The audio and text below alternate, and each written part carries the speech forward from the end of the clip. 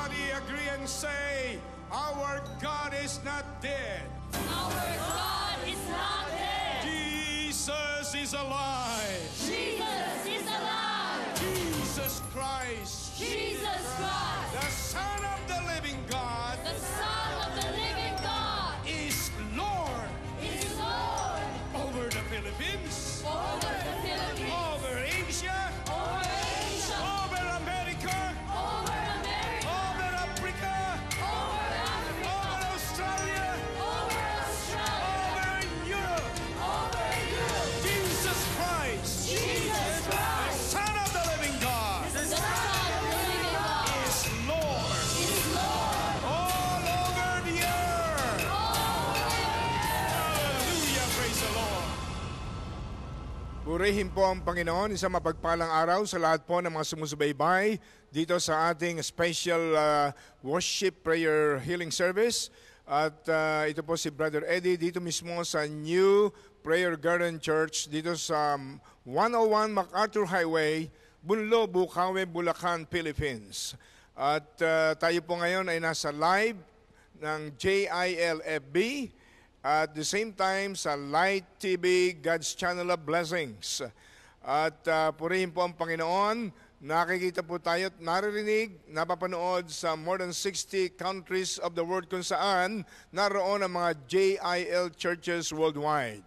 Purihin ang Panginoon. Sa panahon pong ito na tayo ay niyayanig ng worldwide panic, chaos, anarchy, because of the ongoing novel coronavirus disease, ay nilagay po ng Diyos sa aking puso ang tinatawag kong God's message or messages in such a precarious season like this. Tatlo po ang mahalagang bagay na inilagay ng Diyos sa aking puso. Una, understanding the absolute necessity of the blood of Jesus. Kailangang maunawaan po natin ang napakahalagang kapangyarihan ng banal na dugo ng Panginoong Hesus. Ano meron ng dugo ni Jesus? Sa kasaysayan ng buong mundo'y higit kailanman ay kailangan po nating lahat. Para maunawaan po natin ang contextualized revelation ng kahalagahan ng banal at mga pangyarihan dugo ng Panginoong Hesus, reviewin po natin ang biblical, historical event tungkol sa Passover. Buksan po natin ang banal na kasulatan doon po sa Exodus chapter 12 regarding the Passover historic event. Nung panahon na dumating pong judgment sa Ehipto upang maligtas ang mga tao ng Diyos, ay inutusan ng Diyos si Moses at ang buong Old Testament congregation ng Panginoon. At ang utos po niya'y kumuha ng dugo ng goat or sheep or calves na 1-year-old at walang depekto, no defect. At yung dugong yon ay ipapahid sa mga hamba ng pintuan ng bawat bahay o tahanan ng mga anak ng Diyos. Makikita po natin dito sa banal na kasulatan, dito po sa Exodus 12, verse 5, para maintindihan natin, the animals you choose must be year-old males without defect, and you may take them from the sheep or the goats. Makikita po natin ang kondisyon dito, yung dugo ng sheep or goat ay kinakailang walang depekto.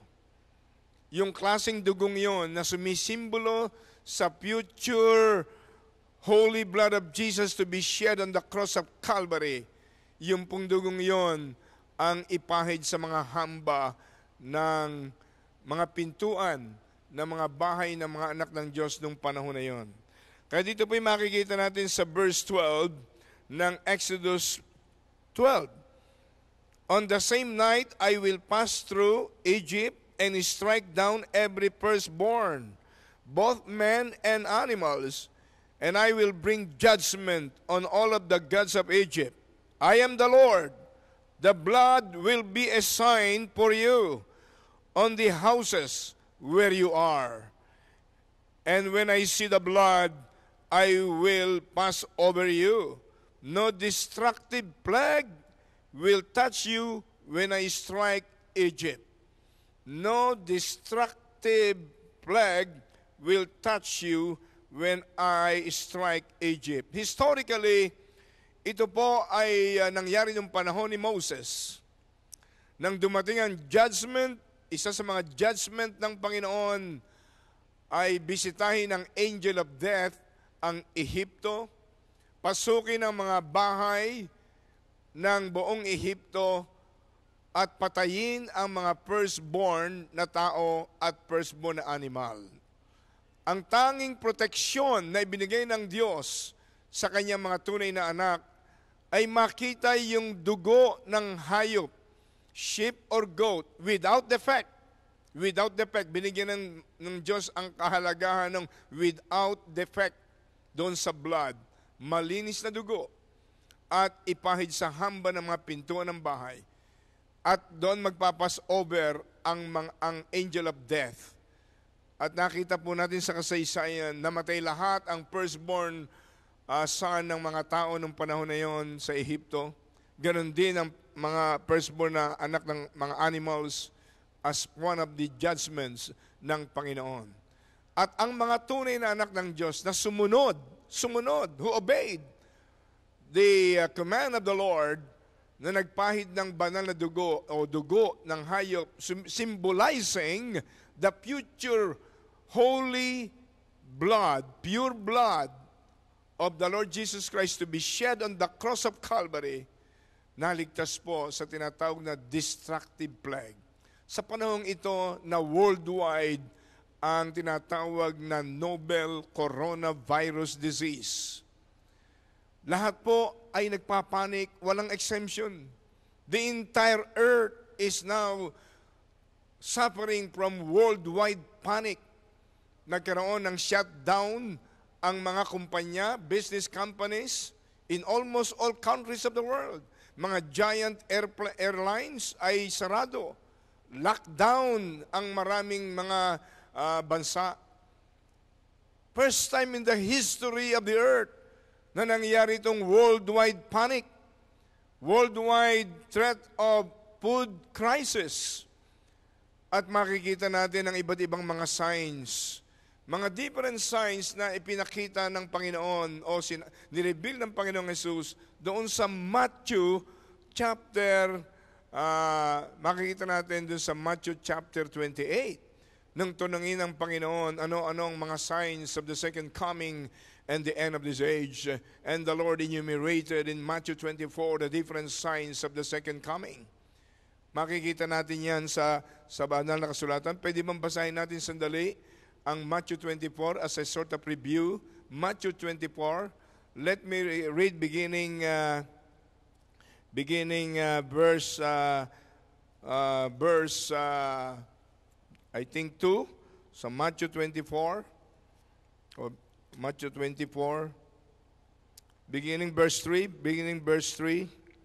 Everybody, up to verse 14. Let us read. I'm reading from the New International Version Bible.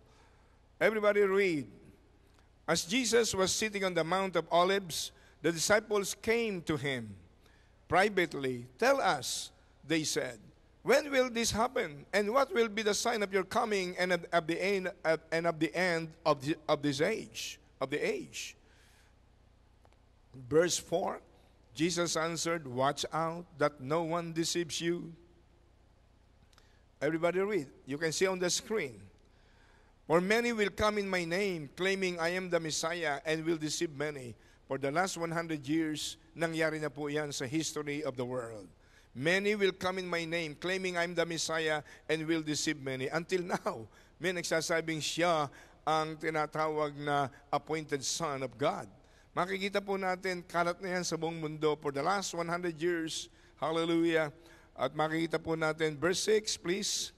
You will hear of wars and rumors of wars. But see to it that you are not alarm. Such things must happen, but the end is still to come. Nangyari ang First World War, nangyari ang Second World War, at nakikita natin ang rumors of wars hanggang sa matapos ang Cold War. At ngayon, na-revive ang mga Cold Wars sa different countries of the world. Alam natin ang issue ng Iran, ng Iraq, ng Middle East countries, etc., etc. At nakita natin ang na-revive ang Cold War ng Russia, ng China, ng Amerika, etc., etc. Lahat ng ito'y nangyari ng lahat. Verse 7, please. Nation will rise against nation, kingdom against kingdom. There will be famines and earthquakes in various places. Alam nating lahat, nangyari lahat dyan. Ang Korea naghiwalay, South Korea, North Korea, Vietnam, South and North Vietnam, etc. Kingdoms against kingdoms, nation against nation. At yung famines and earthquakes, ang dami na pong nangyari. Nagkaroon ng famines dahil nagkaroon ng tsunami, nagkaroon ng mga food shortages, ng mga Ebola plagues, etc. Earthquakes, isa sa mga signs of the second coming of the Lord ay ang series of earthquakes. Naalala ko nung isang linggo yata o bago dumating si Brother Stanley sa Iloilo, several earthquakes nangyari. Sa airport sila sa Visayas. Several earthquakes. Preceded by several earthquakes sa Mindanao. Kaliwat kanan. At sabi ng mga authorities sa volcanology, bawat segundo, bawat minuto, nagkakaroon ng earthquakes sa buong mundo. So, lahat ng ito ay fulfilled already. In verse 8, please. All these are the beginning of birth pains. Then 9, hallelujah. And you will be handed over to be persecuted and put to death, and you will be hated by all nations because of me. Verse 10. That at that time many will turn away from the faith and will betray and hate each other. Tingnan po ninyo, pag binasa ninyo, nabasa niyo yung mga libro katulad ng Tortured for Christ, many years ago, sa socialist and communist countries, pag nahulihan ka ng Bible, tortured ka, pinapatay ka, kinukulong ka, lahat po ng iyan ay nangyari ng lahat in history. At many false prophets will appear and deceive many. Lahat po yung nangyari. Ano pa yung sinabi sa verse 12? Please, verse 12. Because of the increase of wickedness, the love of most will grow cold. The love of, ano yun? Verse 12, because of the increase of wickedness, nagkaroon ng worldwide appearance of wickedness, the love of most will grow cold. Verse 13, tapusin po natin hanggang verse 14. But the one who stands firm to the end will be saved. Verse 14, and this gospel of the kingdom will be preached in the whole world as a testimony to all nations, and then the end will come. Yung mga subsequent verses po, yun ang mga specifics na mangyayari pagdating ng subsequent events. At kung in relation to this, naalala ko bigla yung 2 Timothy chapter 3, verses 1 to 5. Let's read that revealing scriptures. Ano po ang sabi? But mark this, there will be terrible times in the last days. People will be lovers of themselves, lovers of money, boastful, proud, abusive, disobedient to their parents, ungrateful, unholy, lovers of themselves, lovers of money. For the last 100 years, nangyari po yan, maging sa Christendom. Many Christian leaders started right, but ended wrong. Alam po natin yan sa history. At verse 3 ho, ang sabi roon, without love, unforgiving, slanderous, without self-control, brutal, not lovers of the good, treacherous, rash, conceited, lovers of pleasure rather than lovers of God, having a form of godliness but denying its power, have nothing to do with such people. Ito po ang sabi ng Holy Spirit through Saint Paul, Apostle Paul. Lahat pong ito ay nakita ng ating dalawang mata, nangyari for many, many years ago and until now. Exactly yung sinabi ng Holy Spirit through, precious Holy Spirit through Saint Paul, in the last days. Kaya po, makikita natin na ready na ang buong mundo. Ready na ang buong mundo sa tinatawag na appearance ni Antichrist. Ready na.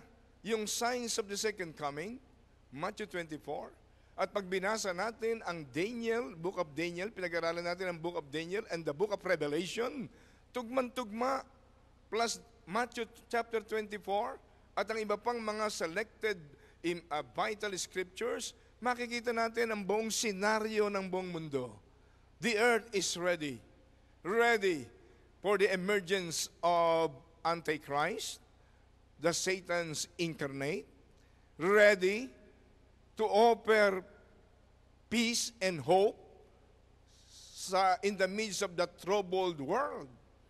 Bago mangyari ito, magkakaroon ng spirit of hopelessness, magkakaroon ng worldwide panic, magkakaroon ng sunod-sunod na mga calamities and disasters, famine, earthquakes, lahat na po ng signs na ibinigay sa second coming ni Lord Jesus ay nangyari every day.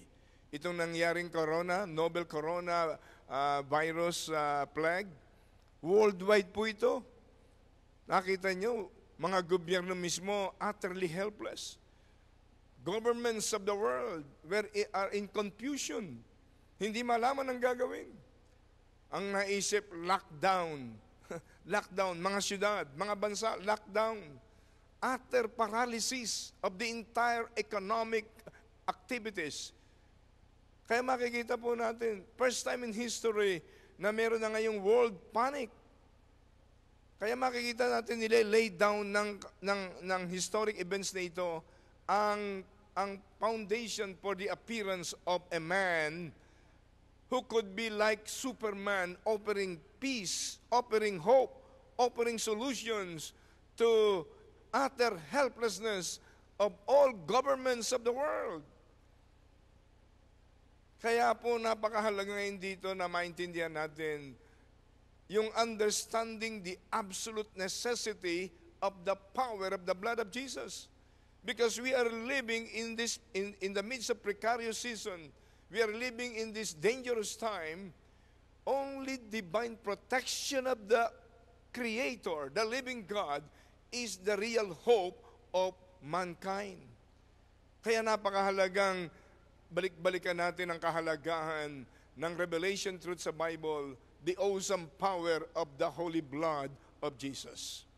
Kung paano nagkaroon ng Passover noon at nagkaroon ng divine protection ng mga anak ng Diyos during the time of Moses, kailangan po natin ito ngayon, more than ever, ang divine protection of the awesome power of the holy blood of Jesus. Ano meron ng blood na ito ni Jesus? Bakit ito ngayon ang urgent need of humanity? Sapagkat ang protection lang po, ang divine protection lang po ng Diyos, ang pag-asa nating lahat. Yang possible emergence ng right vaccine against this novel coronavirus disease, yan po'y papayagan ng Diyos yan eventually dahil napakarami hong nagpe-pray ngayon. Alam nating lahat. Alam nating lahat, more than ever before, ang kahalagahan ng 2 Chronicles 7:14, and I quote, God said, if my people, not the people of the world, if my people who are called by my name shall humble themselves and pray and seek my face and turn from their wicked ways, then I will hear from heaven. God said, I will forgive your sins and I will heal your land. Whether we like it or not, this coronavirus disease is a plague now widespread all over the world that has created worldwide panic. Kaya makikita natin inihahanda na ng kasaysayan ng historic events ang sudden emergence of the so-called Antichrist. Tatanggapin siya ng buong mundo sapagkat the entire earth is in utter hopelessness. Merong world panic. Merong worldwide food crisis. Sarado ang mga pabrika, ang mga kumpanya. Lockdown ang maraming bansa. Halos lahat ng bansa ay mayroong lockdown scheme. Shutdown ang mga kumpanya, manufacturing plants, mga airlines, lahat. This has never been experienced before. This is the first time that there is a worldwide panic, worldwide calamities and disasters beyond measure. Dito nga sa Metro Manila, may mga narinigang mga tao na pag hindi natigil ito'y himahanda silang agawin, pasukin ng mga bahay-bahay at mga agaw ng pagkain. This is a very precarious, dangerous time. The people of the world, especially the people of God, should understand, hallelujah, the absolute necessity of the power of blood of Jesus. Kung papaanong during the Passover historic event, during Moses' time, naligtas sa mga anak ng Diyos, kailangan po natin to invoke and to apply literally the awesome power of the holy blood of Jesus Christ. Purihin natin ang Panginoon. Hallelujah! Praise the Lord!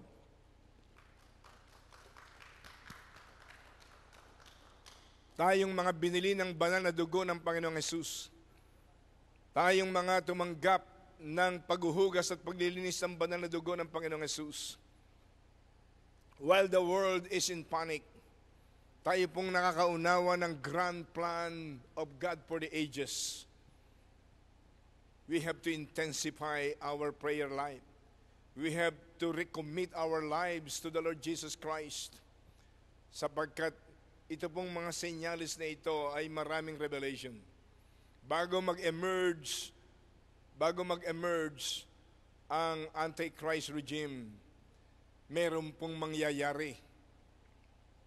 Pero bago po yan, gusto ko lang humbigyan din ang kahalagahan ng banal na dugo ng Panginoong Hesus. Ang dugo ng Panginoong Hesus ay ang kaisa-isang dugo sa langit at sa lupa na may kapangyarihang maglinis at maghugas, mag-alis ng kapangyarihan at kaparusahan ng kasalanan. Makikita po natin sa banal na kasulatan doon po sa Ephesians chapter 1 verse 7. Tingnan po natin yung Ephesians chapter 1 verse 7. In Him, everybody read, NIV version, in Him we have redemption through His blood, the forgiveness of sins, in accordance with the riches of God's grace. Redemption through His blood. There is no any other way of redemption except through the blood of Jesus. Because nandun sa dugo ni Jesus ang forgiveness of sins in accordance to the amazing grace, the riches of His grace. Doon po sa 1 John 1:7, tingnan po natin ang 1 John 1:7, just to mention a few among many scriptures emphasizing the revealed truth regarding the awesome power and necessity of the holy blood of Jesus. In verse 7, everybody read, but if we walk in the light, as He is in the light, we have fellowship with one another.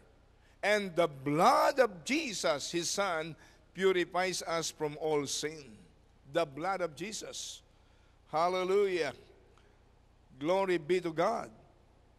Tingnan po natin ang Romans chapter 5 verse 9. Romans chapter 5 verse 9.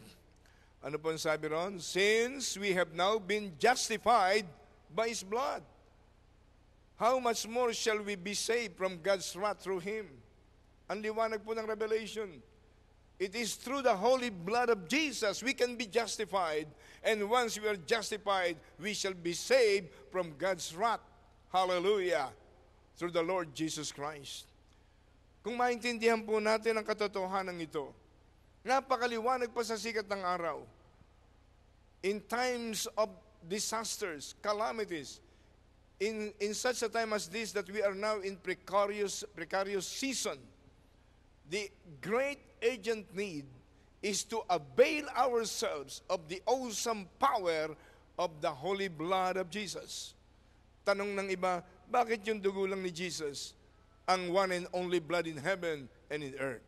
Naalala niyo ba yung binigyan din ko kanina sa Passover? The blood of the sheep or the goat must be without defect. Tandaan natin, the blood of Jesus Christ is the one and only blood without any stain of sin.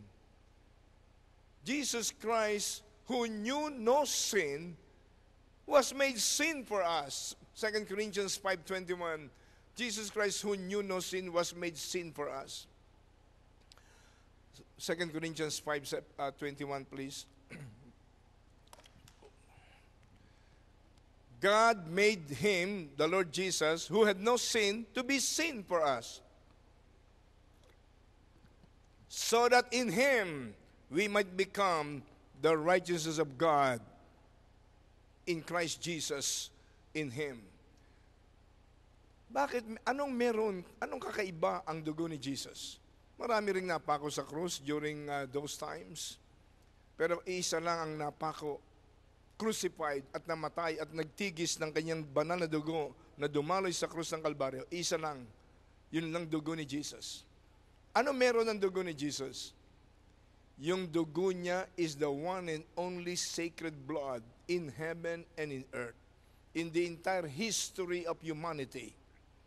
Why? Ang dahilan po yung nakalagay doon sa Isaiah chapter 14. Chapter 14 ba yan? Verse 7.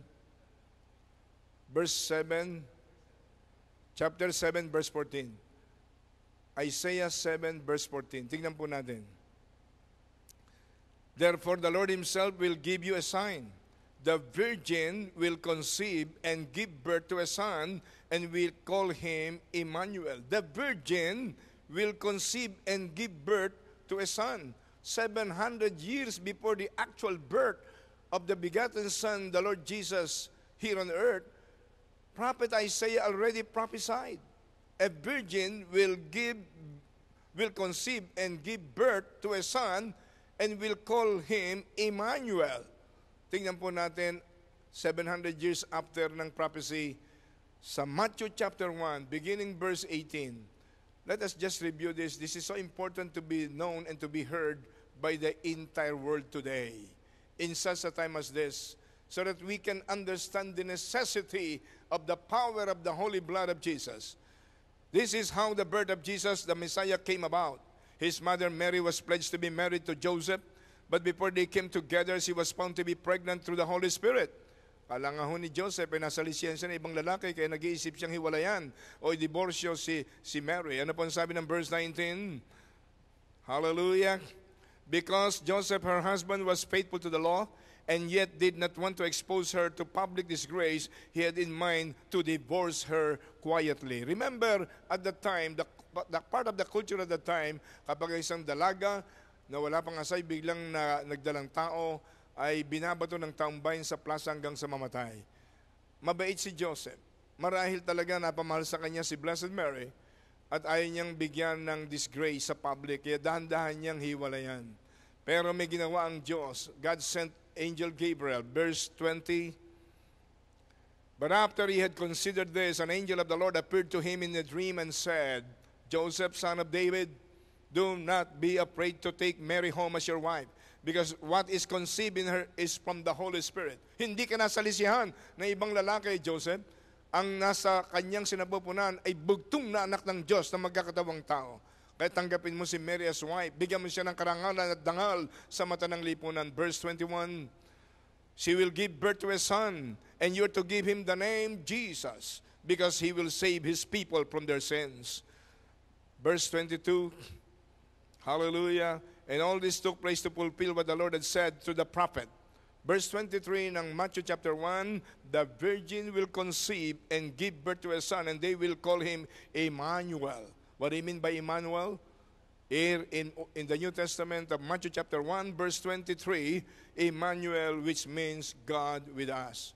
This is an overwhelming evidence that Jesus Christ is the God incarnate. While the Antichrist is Satan's incarnate, Jesus Christ, hallelujah, is the God incarnate. At sabi ng verse 24, anong sabi sa verse 24? Matthew 1, when Joseph woke up, and he did what the angel of the Lord had commanded him, and took Mary home as his wife. And verse 25, ano po sabi? But he did not consummate their marriage until she gave birth to a son, and gave him the name Jesus. Isang mahalagang katuruan po ito. Sa verse 25 ng Matthew chapter 1, hindi ginalaw ni Joseph si Mary as his wife. Walang sexual activity silang mag-asawa. Tinangkilik niya si Maria as wife, but no touch hanggang maipanganak si Jesus. That's why the blood of Jesus is the pure blood of the living God, not the blood from Adam and Eve, therefore exempted from original sin. That's why He is the only mediator between God and man. 1 Timothy chapter 2, verse 5. He is the only name given under heaven that man can be saved. Acts chapter 4, verse 12. He is the only Lamb of God who takes away the sins of the world. John chapter 1, verse 29, as John the Baptist said.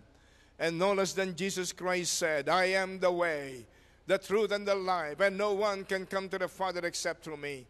Makikita natin sa Matthew 13, basahin natin mula verse 54 hanggang sa huli. Dahil sa obedience ni Blessed Mary at ni Joseph, natuwa ang Diyos sa kanila, they were blessed. Binigyan sila ng mga anak na jewels of their lives. Mababasa niyo ron ang pangalan ng 4 na anak na lalaki ni Joseph at ni Blessed Mary. Nabuhay silang normal. Binless sila ng Panginoon because of their obedience in cooperating with God's grand plan for the incarnation of the begotten Son of the living God. Napakahalaga po ng banal na dugo ng ating Panginoong Hesus. Ano ang sabi doon sa Revelation chapter 12 verse 11 concerning the blood of Jesus? Everybody read Revelation 12 verse 11. They triumphed over him by the blood of the Lamb and by the word of their testimony. They did not love their lives so much as to shrink from death. Nakita roon, they overcame him. Yes, the works of the devil, the people of God can overcome all the works of the devil by the blood, by the holy blood of Jesus, and by the word of their testimony. Doon po sa Romans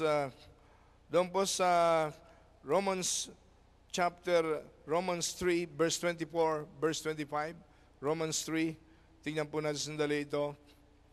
Just to emphasize to you the necessity, understanding the necessity, the absolute necessity of the holy blood of Jesus.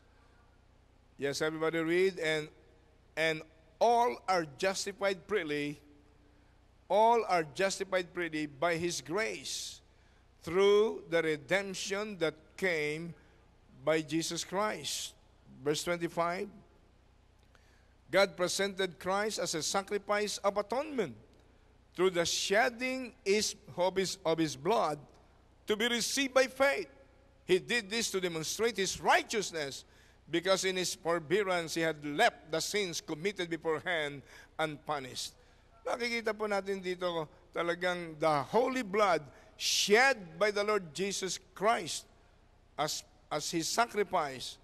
Dito po nakapasok ang tinatawag na righteousness of God in Christ Jesus. Kayo at ako na ipinanganak sa kasalanan, tayong lahat na nasa ilalim ng sumpa ng kasalanan, tandaan ninyo, all plagues, famines, all these are curses of sins. But the Lord Jesus Christ was made as a curse. He was made as a curse so that He can redeem you and me from the curses of sins, from the curses of the law. Galatians chapter 3, verse 13 and verse 14. Kaya napakahalaga po ang blood ni Jesus. At itong blood covering ni Jesus ang tanging makapagtatakip, makapagbibigay ng divine protection sa ating lahat. In the midst of this widespread contagious disease, the so-called coronavirus disease, ang number one pong protection natin dito is by invoking and claiming and proclaiming that we are redeemed by the holy, holy blood of the Lord Jesus Christ shed in Calvary. That the blood covering of Jesus is upon you and me, upon all our loved ones, our family. Proclaim it. Kaya mahalaga nga, may nakalagay na declaration sa pintuan ng bahay ng mga anak ng Diyos. This house is covered tightly with the holy blood of Jesus. Hindi makapapasok ang plague of death. Praise God. And of course, we have to exercise wisdom. For without wisdom, even you are anointed, without wisdom, you can be destroyed. Kaya napakahalaga ho ang prayer nating, Lord, give me wisdom in our daily living. Napakahalagang wisdom. At ang simula ng wisdom, alam niyo, Romans chapter 9, verse 10, fear of the Lord, fear of God is the beginning of wisdom. Kaya ito pong unang nilagay na message ng Diyos sa puso ko, napakahalagang ikalat natin sa buong mundo, lalo na sa mga tunay na anak ng Diyos. Yung mga nagsuko ng buhay kay Jesus, yung mga nag-acknowledge ng supreme sacrifices of Jesus on the cross of Calvary. He knew no sin but was made sin for us, so that we can be made as righteousness of God in Christ Jesus. 2 Corinthians chapter 5, verse 21. He knew no sickness but was made sick. In Isaiah 53, verse 5, He was wounded for our transgressions, bruised for our iniquities. He bore our sorrows. The chastisement of our peace was laid upon Him, and by His stripes, by His wounds, we are healed. Hindi lang yon, sa curse of poverty, part of the atonement provided by the Lord Jesus Christ on the cross of Calvary. 2 Corinthians chapter 8, verse 9, He was so rich, yet became so poor, so that through His poverty we can be rich. In the Bible, makikita niyo, I just got no time to search it. In times of famine, meron pangako ang Panginoon. His own people, His faithful, obedient people will enjoy plenty in times of famine. Kaya tayong mga tunay na binili ng dugo ni Jesus, just continue to be faithful, continue to be obedient, continue to commit our daily life to Him and to Him alone. In times of crisis, you and I, all the purchased souls by the holy blood of Jesus are destined to be more than conquerors through Christ Jesus who loves you. Romans chapter 8, verse 37. Yes, you and I, hallelujah, more than conquerors through Christ Jesus who loves us. In Romans 8:31, if God is with you and for you, who can be against you? Hallelujah. Let's avail ourselves of the holy blood of Jesus. Glory be to God. At mangyayari po sa atin yung Hebrews 9:22, without the shedding of the blood, there can be no remission of sins. And because our sins were remitted because of the holy blood of Jesus, yung judgment sa sins ay removed already because of the awesome power of the blood of Jesus.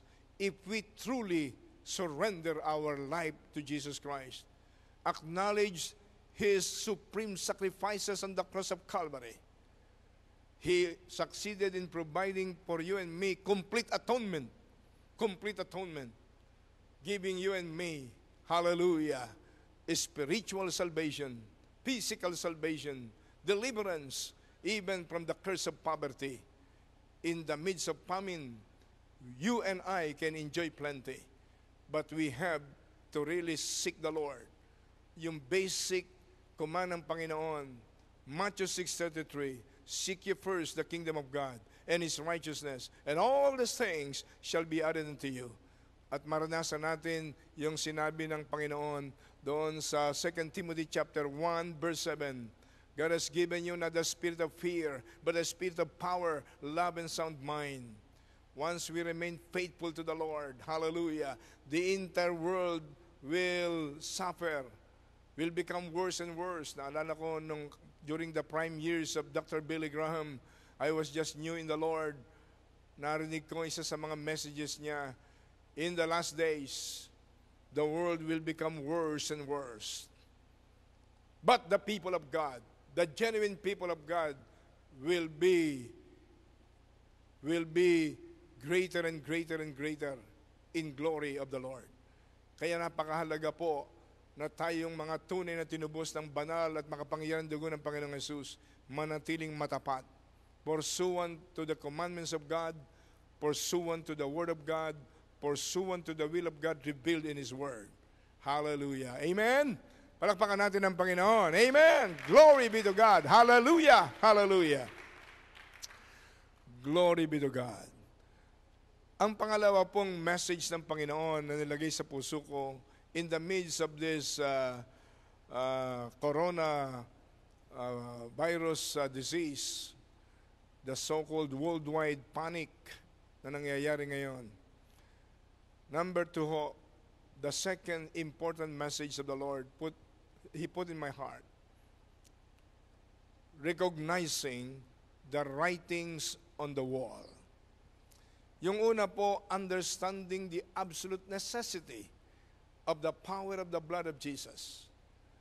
Ang pangalawa, recognizing the writings on the wall.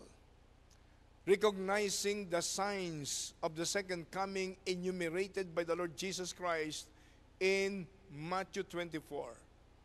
Correlated ito sa Revelation sa book of Daniel and book of Revelation. I have no, of course, time to conduct various seminars on this matter. Have a hunger to study. Be hungry in studying eschatology or the study of the last things. Pero sa puntong ito, gusto kong reviewin natin sandali o i-remind natin ating mga sarili, recognizing the writings on the wall. Nakita natin yung signs of the second coming na binasa natin kanina sa Matthew 24. Makikita natin ang iba't ibang mga signs, ang wars and rumors of wars, famine, ang mga emergence ng false prophets, ang earthquakes, lahat na ng mga wickedness, widespread wickedness. Lately nga, nabasa natin, di ba, sa Florida, in the midst of coronavirus plague, nagkaroon ng napakalaking gay festival at mga nude pa ang mga taong nandoon, walang magawa ang mga pulis. At ngayon, sila ngayon ay tinamaan ng ganitong coronavirus at kino-question nilang gobyerno ano may tutulong sa kanila. Eh sila ang gumawa ng kanilang self-destruction. Ang liwaliwanag sa banal na kasulatan in the last days, ang sexual immorality, ang homosexual offenders, same-sex marriage. Imagine rebelling against God's nature. Ang killing unborn children, rampant ang abortion. Ang worldwide wickedness, overwhelming nating nakikita sa buong mundo. Talagang the world is becoming worse and worse. Praise God for the genuine body of Christ who remain faithful unto the end will become better and better until that great day, until the rapture of the church. Amen? Palakpakan natin ang Panginoon. Amen. Hallelujah. Praise God. Hallelujah. Hinug na po ang mundo sa sudden emergence of the very person of Antichrist. Dahil the world is now engulfed with widespread crisis, food shortage, grinding poverty, worldwide widespread of corruption, wickedness. Lahat na ng uri ng kasamaan ay nakikita natin sa buong mundo. Incest, sexual immorality, rape, killings, murdering in the name of the law. Lahat na ng hindi ka panipaniwalang pangyayari mga 50 years ago ay ngayon nangyayari sa buong mundo. Kaya it is the height of recklessness, it is the height of negligence, if not the height of insanity, if we do not, hallelujah, recognize the writings on the wall. If we do not recognize the validity of the signs of the second coming of the Lord Jesus Christ. Kaya nga, ang maraming preachers ngayon na tumanggap ng revelation sa Panginoon, the real message today is not gospel prosperity. The real message today is prepare for eternity. The real message today is prepare for the second coming of Jesus. Prepare for the rapture, because the second coming of Jesus will be preceded by the rapture. And the second coming of Jesus is to be preceded by the 7 years great tribulations. Kaya ho, we must be ready. Purihin ang Panginoon. Alam natin na magkakaroon ng worldwide panic because of worldwide famine, disasters, calamities, food shortages, talagang lahat na ng crisis, and worldwide wickedness, even inside and outside the church, in the secular world especially. Doon ho darating ngayon ang tinatawag na emergence of Antichrist. Tatanggapin siya ng mga tao dahil the world is suffering from utter hopelessness, and this man will offer hope, will offer peace, will offer solutions to the worldwide panic. Pero yun hong pagtanggap sa kanya, magsisimula ang 7 years great tribulations. Pag binasa niyo ang Book of Daniel, Revelation, especially doon sa chapter 13, chapter 14, yung huling salita po doon sa Revelation 13, magkakaroon ng mark of the beast, panahon ng tribulation, mark of the beast. Tingnan nga natin yung huling chapter ng Revelation para lang maliwanag na yung Revelation dito, makita ng mga tao na hindi nagbibiro ang Diyos. Ano po ang sabi rito? Sa verse 17 po and verse 18 ng Revelation 13, just a glimpse of what will happen upon the emergence of Antichrist. Revelation 13, verse 17 and verse 18. Everybody read. So that they could not buy or sell unless they had a mark, which is the name of the beast or the number of its name. Yung beast po na yan referring to Antichrist. Verse 18, so this calls for wisdom. Let the person who has insight calculate the number of the beast, for it is the number of a man. That number is 666. Kung tayo po'y aware sa empirical evidences of what is happening now, in line with the revelation truth from the Holy Bible of the living God, ready na ang mundo sa sudden appearance ni Antichrist. Ready na ang mundo in laying down the foundation for the 7 years great tribulation, 7 taong dakilang kapigatian. Kaninang umaga ang sabi ng aking panganay na anak, si John, ba't tinawag na dakilang kapigatian? Ang sabi ko po'y, marami na tayong naranasang kapigatian sa kasaysayan ng buong mundo. Pero itong 7 years great tribulation ay sukdulang kapigatian. Gusto nang mamatay ng mga tao. Sabi nga nung anak kong pastora, Elisha kanina, sabi sa kuya niya, gustuhin mong mamatay ng mga tao ay hindi mamatay-matay. Pag ikay na markahan na ng marka ni Antichrist, you are forever mortgaged to hell, to the lake of fire. Kaya ang price of salvation at the time is too high. You have to fight the Antichrist to the extent that your head will be beheaded, that you will be beheaded. Yun ang price. Kaya marami ring mga Kristiyanong naiwan sa rapture. And because they have knowledge prior to the rapture, but they failed to comply with the requirements of a glorious church, a radiant church without spot, without wrinkle, without blemish. Ephesians chapter 5 verse 27. Hindi sila nasama sa rapture, pero alam nila, and they know the Antichrist, they know the mark of the beast, and they will fight. Some of them will fight to be beheaded because that is the last recourse para makahabol sa langit. Ito po'y dapat nating maunawaan at maintindihan. Sabi ng iba, nakakatakot naman yung message na yan. Truth should be revealed.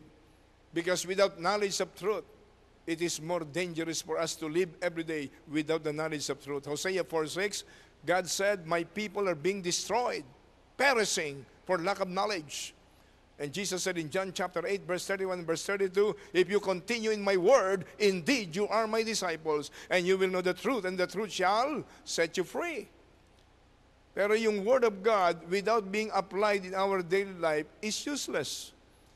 As sa Joshua chapter 1, verse 8, continue in my word, continue in my law, day and night, or in my word, day and night, so that you can observe to do the things written therein. If you do that, anything you do, you will prosper and you will have great success. Obedience to God's will revealed in the Word of God. Joshua chapter 1, verse 8, paraphrasing. Kaya mga minamahal, in the midst of this, as we live in these precarious times, dangerous times, let's go back to the prescriptions of our Lord God Almighty. Napakahalaga na tayo po ay ready. Pangatlo, last but not least, na major urgent message ng Diyos na nilagay sa puso ko, prepare for your eternity. Prepare for your eternity. Ang una, ulitin ko, understanding the absolute necessity of the power of the blood of Jesus.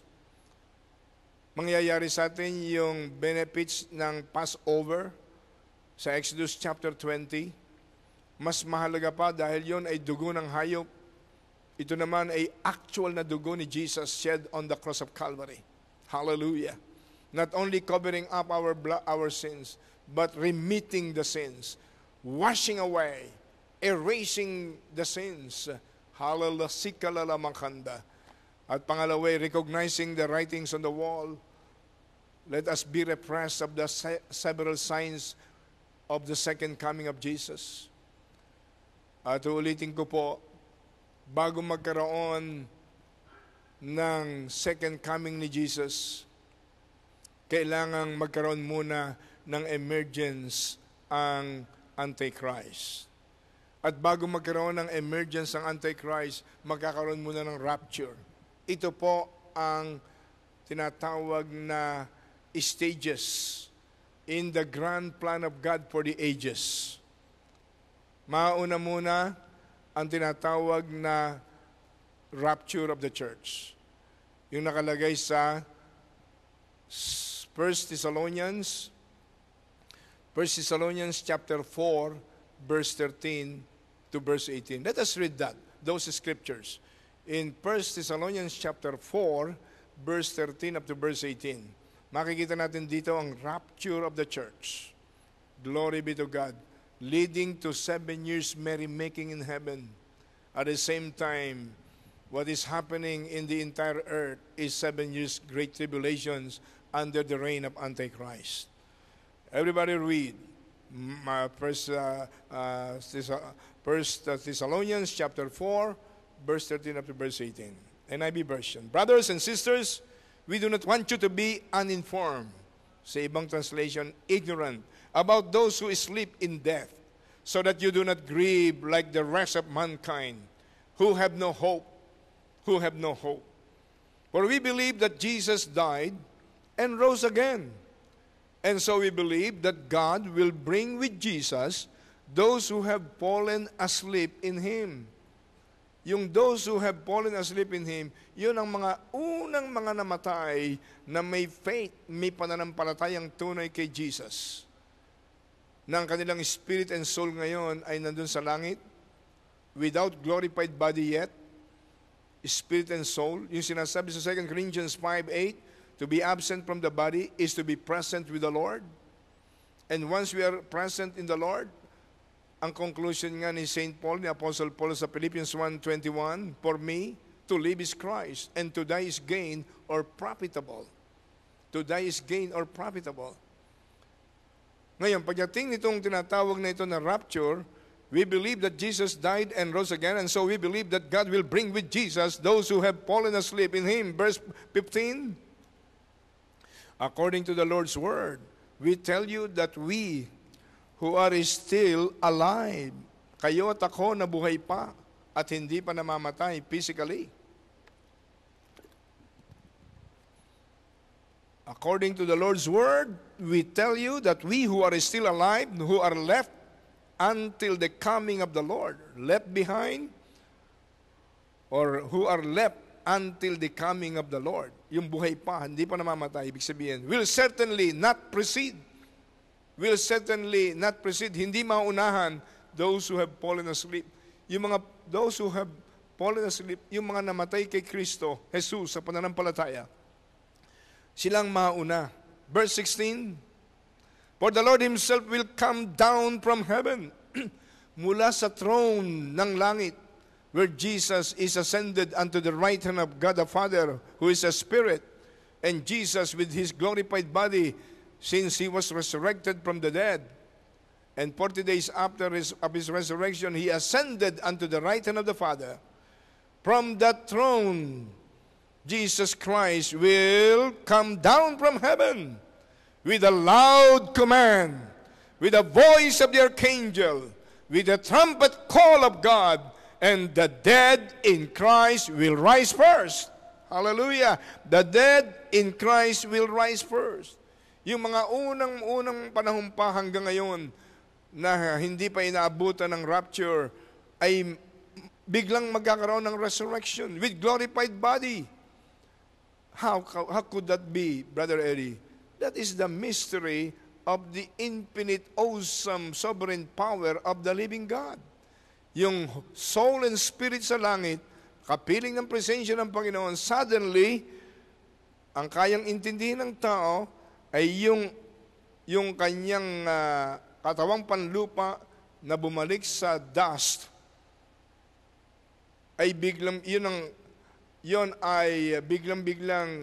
ang raw materials according to foundation of Pentecostal theology. Yun ay biglang maging raw material ng glorified body that will meet the Lord in the air. We cannot fathom really the infinite wisdom of the living God. But this is revealed reasonably in the Holy Scripture. Like this, for the Lord Himself will come down from heaven with a loud command, with the voice of the archangel, with the trumpet call of God, and the dead in Christ will rise first. Verse 17. After that, we who are still alive are left. We who are still alive and are left will be caught up together with them in the clouds to meet the Lord in the air. So we will be with the Lord forever. Listen carefully, please, beloved. Pagbaba ng Panginoong Jesus mula sa langit, sa trono ng langit, hindi siya bababa sa lupa muna, sa clouds. Ito ang tinatawag na grand reunion in the air. We who are still alive and are left will be caught up together with them in the clouds to meet the Lord in the air. Grand reunion in the air. And so we will be with the Lord forever. Ano po ang substance nitong revelation na ito? Ang unang-unang magmi-meet kay Jesus sa air, sa clouds, yung grand reunion in the air, yung unang mga namatay na mga anak ng Diyos.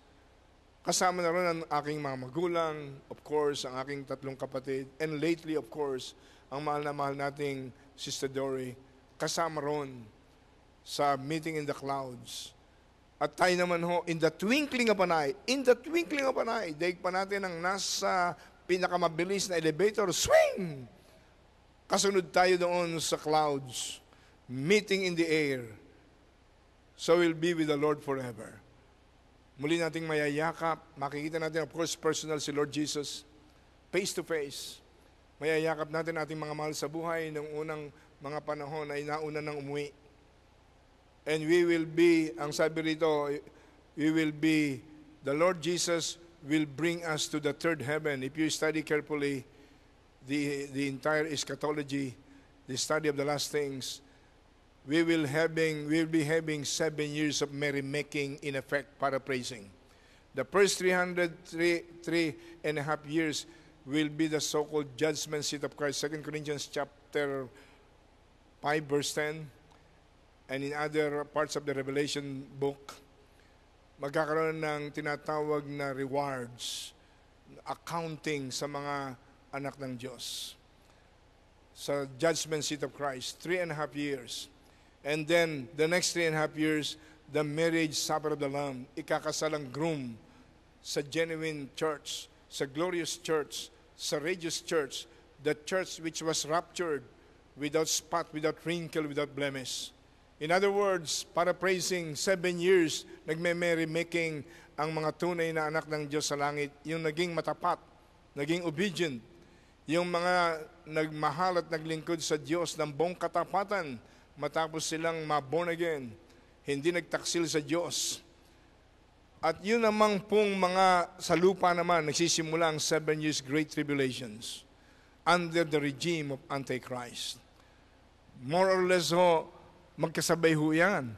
7 years, merrymaking sa langit, ang mga tagalangit, ang purchased by the blood of Jesus, at yung mga naiwan dito sa lupa, they will suffer the so-called Great Tribulations. Pagkatapos ng Great Tribulations, ang sabi ho, doon magkakaroon ng actual advent, actual second advent, or actual second coming ni Lord Jesus. Bababaho siya sa lupa. Establish niya ang millennial reign, the global government all over the world, ng world president ay si Jesus. Ang seat of power niya ay nasa Jerusalem. Kaya ho, ito ang dapat nating paghandaan. Sapagat sabi nga ng ilang mga preachers ngayon na narinig ko na merong talagang full grasp of the agenda of God in the last days. The message of God today is, the number one message is, prepare for your eternity. Prepare for your eternity. Sapagkat ang mundo'y handang-handa at hinug na sa fulfillment ng appearance ni Antichrist. But before that, magkakaroon ng rapture of the church. Yung binasa natin kanina na caught up in the air. Sabi ng ibang mga medyo may konting philosophical mind, bakit wala ang salitang rapture sa Bible? Pag binasa niyo yung caught up together, will be caught up together. The word caught up is the translation of the word rapture in the original word. Kaya wala nga yung rapture, pero yung caught up together is actually the rapture of the glorious church. Hallelujah. Kaya yan po ay part of the grand plan of God for the ages. At sa Bible, kapag tayo hindi nasama sa rapture, babaksak tayo sa kamay ni Antikristo. At hindi tayo makabibili ng pagkain sa mga mall, hindi tayo makakasakay sa mga sasakyan o transportation system unless we have the mark of the beast. At pag meron ka ng mark of the beast, forever mortgage ka as slaves of Satan. Para ka makahabol, you have to fight the Antichrist. Ang cost nun, to be beheaded. Too precious ang price ng salvation sa 7 years Great Tribulations. Pero ngayon, ang salvation ay free. Ephesians chapter 2, verse 8 and verse 9. For by grace you are saved through faith. It is not of yourselves, it is God's gift. It is not of your works, lest anyone should boast. Ephesians chapter 2, verse 8 and verse 9. Sa biyaya kayo nangaligtas sa magitan ng pananampalataya. Ito hindi dahil sa inyong sarili. Ito'y kaloob ng Diyos, regalo ng Diyos nang walang bayad. Hindi dahil sa inyong mga gawa upang ang sino man ay huwag magmapuri. Ephesians chapter 2, verse 8 and verse 9. Sa Titus chapter 3, verse 5, not of your good works that you can be saved. It is through the grace of God manifested through the renewal of your spirit, regeneration of your spirit. In other words, through born-again experience. As Jesus said in John 3:3, unless a man is born again, he cannot see the kingdom of God. We can only be born again, not necessarily transferring from one religion to another. Religion could be good, but religion has no power to save. If you study carefully the Bible, hell today is filled with all kinds of people from different kinds of religion. Ang importante sa Diyos as far as salvation is concerned is not religion, but relation. relationship with the living God to the saving knowledge of Jesus. John chapter 1 verse 3, John chapter 1 verse 14, but as many as received Jesus, to them gave He the right to become children of God, even to those who believe it on His name. John chapter 1 verse 12, ito lang ang paraan para maging immigrant of heaven tayo. Bibigyan tayo ng right to become children of God once we believe and receive Jesus Christ as our Savior and Lord and as our God. Who is this Jesus again? John chapter 1 verse 1, in the beginning was the Word, and the Word was with God, and the Word was God. The Word was God. In verse 3, nothing can be created without Him, and for Him and by Him, though everything was created. This Word, who was God, is the co-creator of God the Father and God the Holy Spirit in the series of creations before. And this Word, who was God, became flesh. He became man. And we have seen His glory as the only begotten Son of God the Father, full of grace and truth. John chapter 1 verse 14.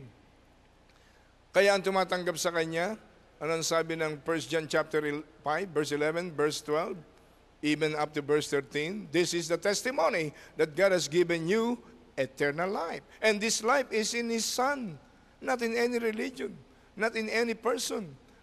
Eternal life is in the begotten Son of God. He who has the Son has life. He who does not have the Son of God does not have life. And this is being written so that you will know that you have eternal life in the begotten Son of the living God, so that you might believe on His name. 1 John chapter 5, verse 11 up to verse 13.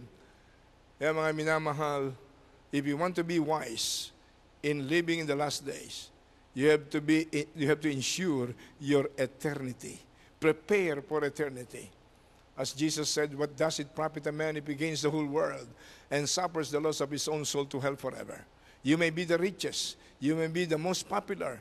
You may gain fame, glory, power, money, wealth, riches. All those things are trash as far as eternity is concerned. Kaya, let us be wise. Let's prepare ourselves. Prepare for eternity. God is knocking at the door of our heart. Revelation, I think, 2:20. Pakinggan natin ang Revelation 2:20 before I close in prayer. Hallelujah. Everybody read. Here I am. I stand at the door and knock, the door of our heart. If anyone hears my voice and opens the door, I will come in and eat with that person, and they with me. And they with me. Kayong sumusubaybay sa programang ito, sa live stream, sa Facebook, sa television program ng Jesus, ng Light TV, God's Channel Blessings. The Lord is knocking at the door of your heart. Maaring na-dedicate nyo na ang inyong buhay kay Lord. Na-dedicate nyo na. Pero this time, to be sure na kasama tayo sa rapture, let us renew our commitment to the Lord. Let us rededicate our life to Jesus. Yung mga hindi pa totohanang nag-surrender ng buhay kay Jesus, I'm giving you the chance to receive Jesus now. Sabi ng Panginoon, sino man ang lumalapit sa akin sa anumang paraan na hindi ko itataboy. John 6:37, anyone who comes to me, in no way will I cast him out.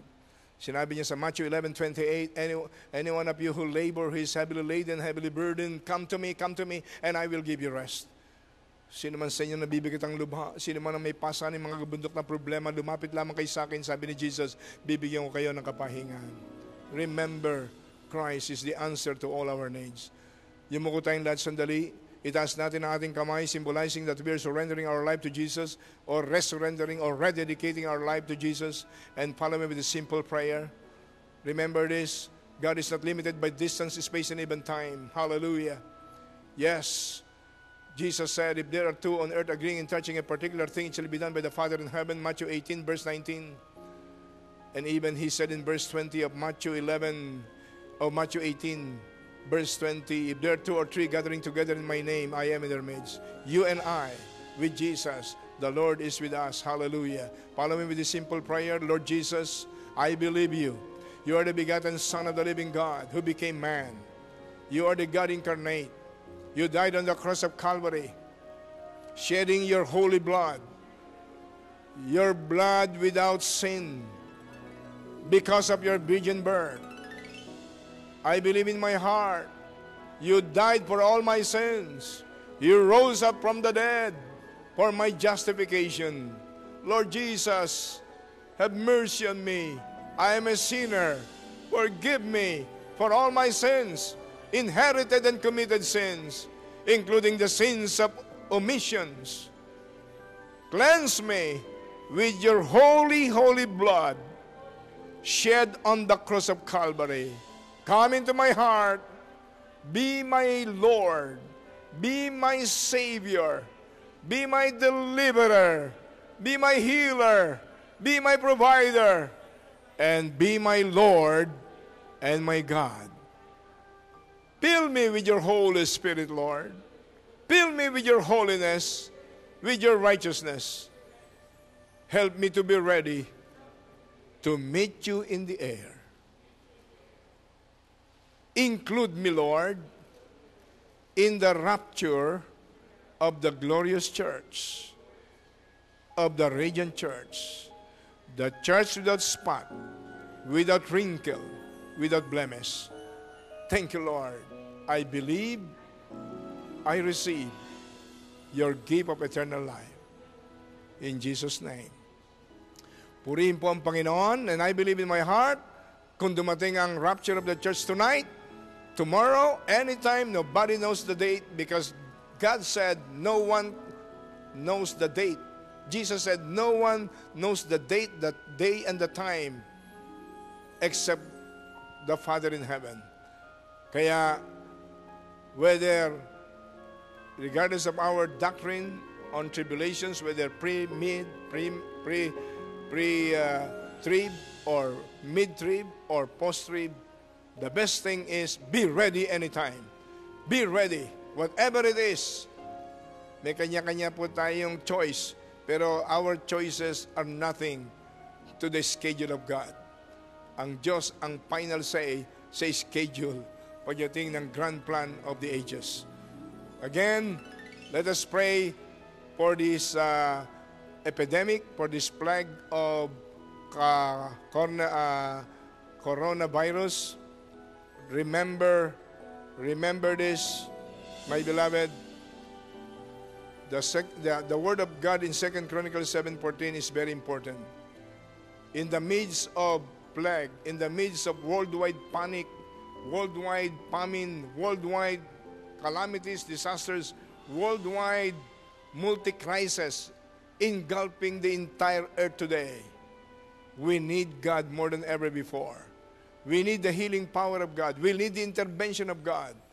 Yes, the solution to this coronavirus disease, the solution is only in the hands of God and can be revealed to the concerned scientists, can be revealed to the healthcare authorities all over the world. But the source, the main source of healing, the main source of deliverance is the very hand of Jesus Christ. If my people who are called by my name shall humble themselves and pray and seek my face and turn from their wicked ways, then I will hear from heaven, I will forgive your sins, and I will heal your land. Lord, we agree for you, Lord, appealing to you to intervene mightily. Let there be a divine intervention in all nations of the earth. Stop now this plague.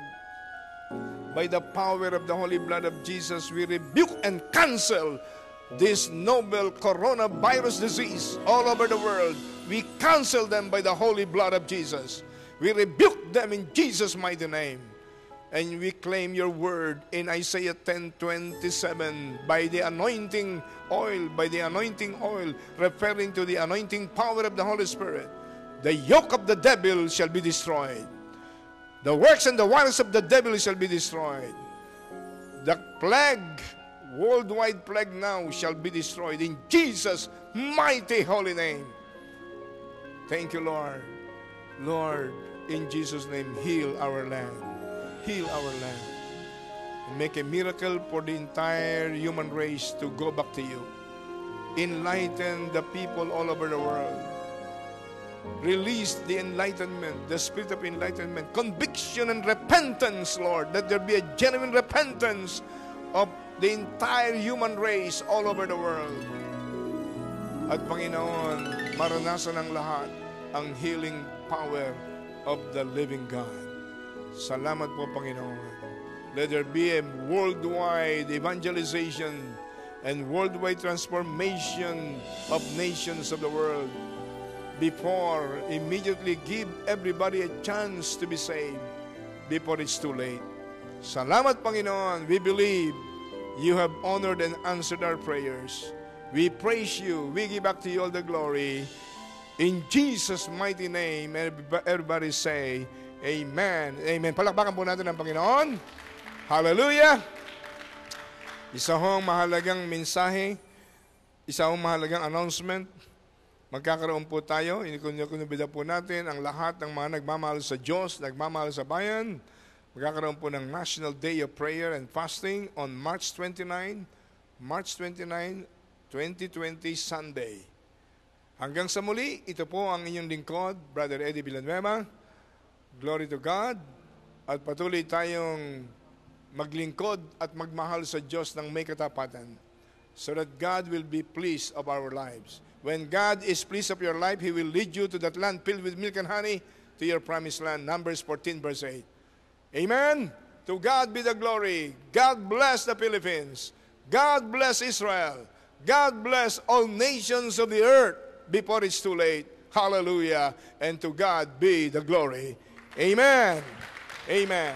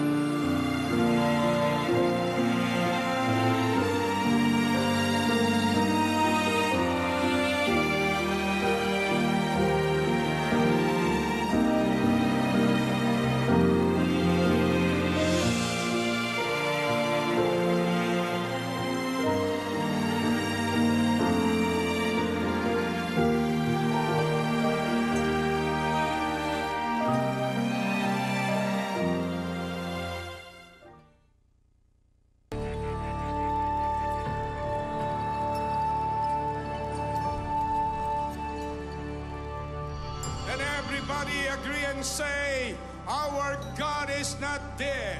Our God is not dead. Jesus is alive. Jesus